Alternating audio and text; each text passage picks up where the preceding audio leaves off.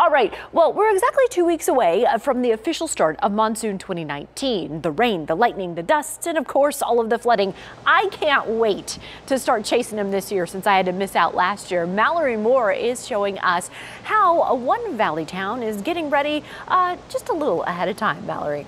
Right, as you said, monsoon season doesn't officially start till June 15th, but that doesn't mean that maybe a storm won't pop up before then. So Tempe Fire Department held Operation Sandbag today, reminding residents that it's not too early to prepare for specifically the flooding. So Tempe Fire and Rescue crews were on hand this morning helping people fill and load sandbags into their cars, also giving important tips and tricks to stay safe during the monsoon. So when you hear a lot, turn around, don't drown. Don't take a chance thinking your car can take on even just several inches of water. You don't want to be the one who has to be rescued, right? Well, the other thing that you might not hear as much, make sure you keep your yard trimmed.